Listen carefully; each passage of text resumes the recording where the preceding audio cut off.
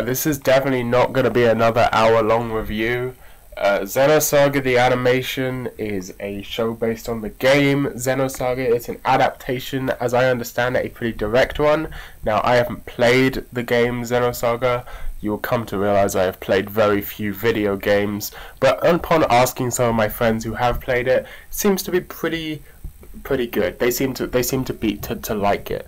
However, the anime, even amongst fans of the game, is not particularly well received. I saw a YouTube comment on another video while doing some minor research that who called it a a C minus adaptation of an A plus game.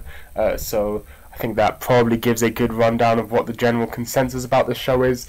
But for me, who has no investment in the story already, I felt no need to watch past episode 4 when it seemed like the plot wasn't really going anywhere.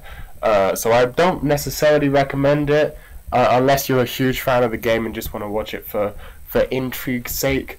However, if you're not a fan of the game and you're still interested, let me give you some more information. This is a mecha show, a space mecha show, very inspired by, you will see inspirations from definitely Evangelion. I mean, the first shot in the show is a giant, crucifix floating in space made of gold with a big Hebrew letter Aleph on it, which is the most Evangelion thing you could possibly see. So, it's very Evangelion inspired. It's a little bit Gundam, of course, it's a mecha show made after Gundam came out, so it's inspired by Gundam. Star Wars, of course, the ship design is very Star Wars. A little bit, maybe even a little bit original Star Trek.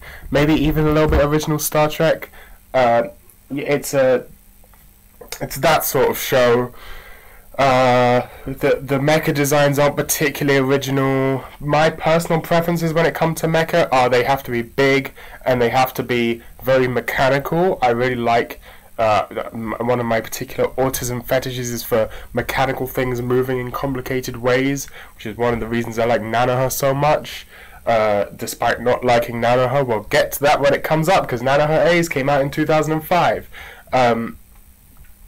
So, yeah, I can't... The main problem with the show is just that it's kind of boring. I mean, the weird thing is that it does actually set up a lot of intrigue towards the beginning of the episodes. There's a lot of stuff that you're not told that's set up to be a main intrigue of the plot, but none of it's interesting to me. Why? There's a big golden coffin thing, crucifix thing floating in space in the first episode, but I just don't really care why it's there. There's nothing. It's why is it there? What is it doing? Why did it kill this one guy? Why are people trying to get to it?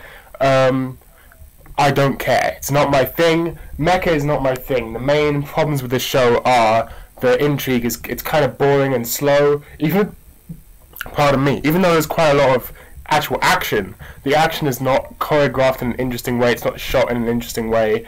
There's not really, I don't know, because it leaves so much as a mystery, which I imagine is not the case if you're playing the game, but I have no investment in any of these characters, really. They have a a save the cat kind of moment at the beginning, and there's androids in this world who are set up to be kind of the good guys, or the who you're supposed to be rooting for. But a bunch of characters die in the first episode, which is kind of dumb because it's the first episode. Only just met them. I don't really care about them.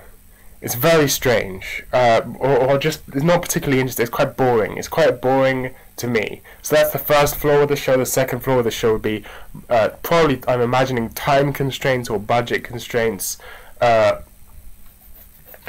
animation is lacking a lot of still frames, a lot of jaunty, jerky movement, and in particular the character art is fine for female characters, but male characters look god-awful, super ugly.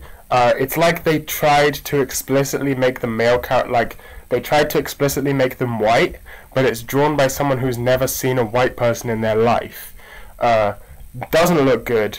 They look awful, in fact, and it's super inconsistent. Like any character that's not directly in front of the camera is drawn in 10 seconds with their eyes all over the fucking shop. I would insert a picture right now that I took, but I can't do that because I don't have an editing software. Maybe I can, I don't know. But overall, I'm gonna give the show 4 out of 10. It was already doomed to fail from the beginning because I'm not a mecha guy. Yet I am planning on becoming a mecha guy in the future, but so far I'm just not into mecha. Like there's just not really any mecha shows I've enjoyed. I mean, unless you count Evangelion, which a lot of people don't because they're not technically mecha. Then there's no mecha shows I've really enjoyed. I don't like Eureka 7. Gundam is not like I want to watch it, but it's so long I haven't got around to it yet. There was another mecha show I watched. Oh, Darling in the Franxx was shit. Big O I found alright. What else? Fucking Lelouch, what's it called? Code Geass is one of my least favorite shows of all time. I think it's a 1 out of 10 show. I think it's absolutely god awful. There was another one, but I forgot what it was. Gridman, I dropped off the one episode. Yeah, there's a lot of mecha shows out there, and most of them don't interest me. I haven't seen Macross yet. I like Giant Robo. I've only seen one episode of Giant Robo, but that was cool. I'm gonna watch more Giant Robo. Anyway, I don't really recommend the show. 4 out of 10, unless you're a big fan of the games, in which case you've probably already heard of it and don't need me to recommend it, or just a gigantic mecha fan who will watch anything with mecha in it. Apart from those two circumstances, there's not really any reason to watch this, but it's not really awful either. Like, the dialogue is pretty much fine, the voice acting is generally fine, the animation, as I said, is bad. Like the characters, voice actors will be experiencing an emotion like anger or sadness, but the characters just kind of have the same flat, emotionless expression most of the time, which I think is brought upon by misguided character designs, which can't really be helped since it's an adaptation of a game, but they should have tried to adapt it harder. The character designs are too detailed for what I assume is the amount of budget and time allocated to this show, probably mostly time allocated to this show. The character designs are just too detailed. They should have simplified it so they could focus more on some emotive expressions and nice motion, you know, but they didn't. So yeah, I think that sums up my thoughts on this show. 4 out of 10, maybe a 3. Was there anything else I wanted to say? The girls are kind of cute. Their designs are cute, or the designs are good. Like the designs are compelling. I wouldn't say they're like 10 out of 10, but you know, they're compelling design. They're compelling enough designs to make me think, I bet the game is good. But I can't say anything about the show. I'm also not the biggest. I think if the game's a JRPG, I'm not the biggest JRPG guy either. I find them kind of long and arduous. I don't really like RPGs in general. I don't want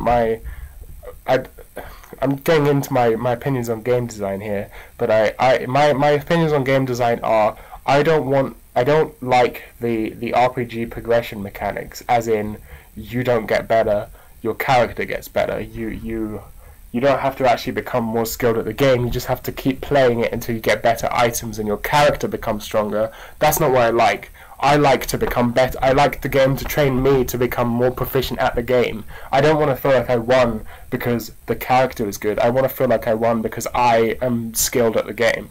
And that's why I don't like JRPGs. In fact, that's kind of why I don't like RPGs in general. Or a lot of modern games do that. It's kind of why I like Counter-Strike so much and Half-Life 1. But yeah, there you go.